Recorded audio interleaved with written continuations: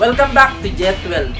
Last video, nirank natin ang mga movies ng MCU Infinity Saga. This time, we're gonna do Leonardo DiCaprio movies. Like MCU movies, so difficult to decide at mag-rank ng mga movies ni Leo. Sobrang gaganda din kasi ng mga movies niya. Halos lahat. So, if you're a Leonardo DiCaprio fan, sakto sa inyo to.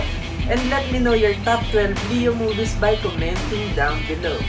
And for those people who loves to watch films or looking for some movies to watch, try this top 12. Okay, for my top 12, it's a 1998 film, The Man in the Iron Mask.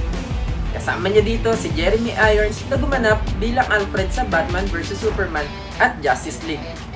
If gusto nyo or familiar kayo sa Three Musketeers, check this out. All for one, one for all. My top 11 is a 2013 film, The Great Gatsby. Kasama niya naman dito ang kanyang best friend na si Tobey Maguire, ang ating unang Spider-Man. The Great Gatsby is a tale of impossible love, dreams, and tragedy. Top 10. My top 10 is a 1993 film, What's Eating Gilbert Grape. Kasama niya naman dito si Johnny Depp, aka Jack Sparrow, Edward Scissorhands, Grindelwald, at marami pang iba. Movies niya naman kaya next ko. Back to the topic. This is about a young man who cares for his widowed mother and a 17-year-old brother with autism while attempting to live his own life. That 17-year-old boy, sobrang bata niya pa dito pero ang galing niya ng umarte, promise. By the way, this movie is not a film to enjoy, but to acknowledge, appreciate, respect, and value. Top 9. My top 9 is a 1995 film, Basketball Diaries.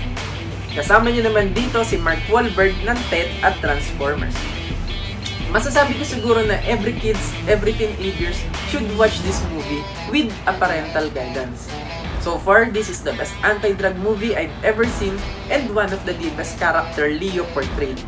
Lalo na yung withdrawal scene niya dito, ang galing, grabe, effective. Down to top 8. Top 8 is a 1996 film, Romeo and Juliet. Kasama niya naman dito sina John Leguizamo ng John Wick, Paul Rudd the Ant-Man, at si Claire Danes ng Homeland series as Juliet. I can say that this is the best movie version of the novel. If you're a Shakespeare fan and loves to watch romantic and tragic movies, check this out. Top 7 is a 2006 film, Blood Diamond. Kasama niya dito sina Jimon Hansu at Jennifer Connelly. This movie is about the dark truths of diamond trading in Sierra Leone. Pinakita dito kung gaano kahirap yung sitwasyon nila doon. According nga to Dinesh, this is the reality between the materialistic world and the part of the world who is trying to fulfill their basic needs by trying to fulfill the needs of the materialistic world. Top 6 is a 2013 film, The Wolf of Wall Street. Kasama niya naman dito si Margot Robbie aka Harley Quinn. The Wolf of Wall Street is the story of the world's greatest broker or salesman. If you are one of those people na may sobrang tataas na pangarap, yung tipong gusto maging milyonaryo, bilyonaryo, yung tipong gusto mapasayo lahat, then get ready your 3 hours for this. It is a very fun movie to watch with your friends, but not with your family or children. This is it! Top 5 is a 2010 film, The Shutter Island. Kasama niya dito sina Ben Kingsley, Michelle Williams, at Mark Ruffalo aka Pope. This is a psychological masterpiece that will make you question your own sanity. Watch this carefully with an open mind and prepare to be blown away. Top 4 is a 2002 film, Catch Me If You Can.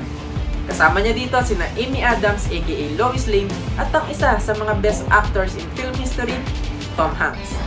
The fact that this movie was inspired by a real story like the previous one, The Wolf of Wall Street, really shows how some people are fantastically cunning and clever.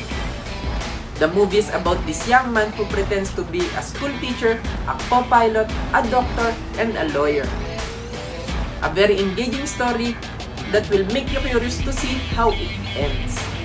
Top 3 is a 2006 film, The Departed. Marami siyang kasamang magagaling na artista dito. Sina Alec Baldwin ng Mission Impossible at nagboses kay Boss Bibi. Si Vera Farmiga ng The Conjuring. Again, si Mark Wahlberg na kasama niya sa Basketball Diaries. The legendary Jack Nicholson. And of course, Matt Damon aka Jason Bourne. The story is about a police officer working for a criminal and an undercover cop in a criminal world working for a police. The question is, who's good? Who's bad? Who's working for who? Who can you trust? It's all about lies, betrayals, cheats, and sacrifices. Like The Wolf of Wall Street and The Shutter Island, this movie was directed by Martin Scorsese, plus The Aviator and Gangs of New York. Top 2 is a 2010 film, The Inception. Kasama niya dito sina Ellen Page ng Umbrella Academy, sina Marion Cotillard, Michael Caine, Cillian Murphy, Joseph Gordon-Levitt, at Tom Hardy ng Dark Knight Trilogy na directed by Christopher Nolan na siya ding nag-direct ng movie na to. Kung meron pang di nakapanood nito, I highly recommend this. This is about a dream within a dream within a dream within a dream within a dream within a dream within a dream. I can say that dream is very interesting topic. There are lots of questions in a dream movie. Yung mga ganitong klaseng movie yung dapat nakafocus at nakakonsentrate ka hanggang dulo. If gusto nyo pa ng another Leonardo DiCaprio at Tom Hardy chemistry, watch The Revenant. Finally, top 1.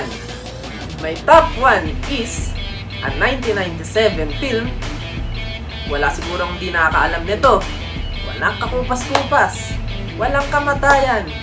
Walang iba kundi Once Upon a Time in Hollywood. Joke lang, of course. Of course, Titanic. Kasama niya dito si Kate Winslet as Rose. Jack and Rose created a very timeless, classic masterpiece that can be watched over and over again and will never get old. Itong movie na to yung tipong kahit panoorin mo ng paulit-ulit, yung kahit panoorin mo siya ulit after a year, andun pa rin yung emotions, yung kilig, yung saya, yung lungkot, yung inis, yung iyak, yung kaba, yung kahit alam mo na yung ending, ang intense pa rin. Tapos sasabayan pa nung kanta ni Celine Dion na My Heart Will Go On. I can say na this is one of the best movie of all time. Kung nabitin pa kayo sa tambalan ni Jack and Rose, watch Revolutionary Road. Silang dalawa rin mag-partner doon. And that's it. My top 12 Leonardo DiCaprio movies. Again, this is based only on my own opinion, kung saan ako natuwa, kung saan ako nag-enjoy, kung saan ako nakarelate, overall. Let me know your rankings by dropping it down below sa comment sections. And I hope makatulong ako sa mga naghahanap ng mapapanood, sa mga nagmo-movie trip, sa mga nagmo-movie marathon dyan, or sa mga naghahanap ng iba pang movies ni Leo na pwede panoorin. And sana help nyo rin ako by suggesting other movies ni Leo kung may hindi ako napanood, or other movies na similar sa mga to. And if may gusto rin kayong ma-feature na artista at mga movies niya, comment nyo lang din. Until next time, thank you, God bless.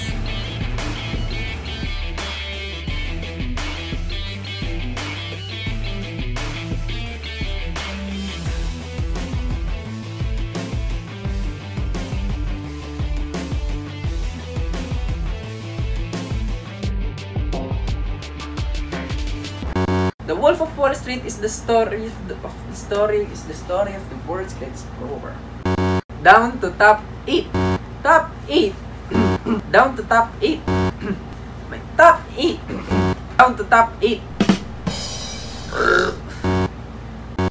If you are one of those people na may sobrang tataas na pangarap, yung gusto maging bilyonaryo, yung tipong gusto mapasayo lahat,